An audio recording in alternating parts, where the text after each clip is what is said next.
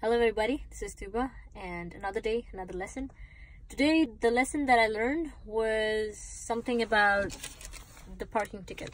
Oh well, you guys must be wondering what am I talking about.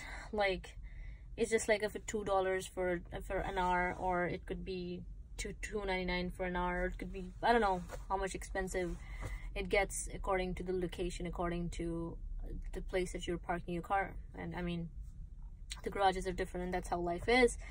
It has set of goals which needs a lot of attention, which is the amount of money. For example, if you park in downtown and you're in an important place, it's going to be expensive than the rest of the places. That means that in your life, your goals require more of your attention, which is just like money that we pay for a parking ticket. It has its span of time. The more time you give it, the more time this you spend, the more worthy it gets, and the more attention it requires. So all in all, this life is just like a parking ticket. You have a specific time that you can park your car in.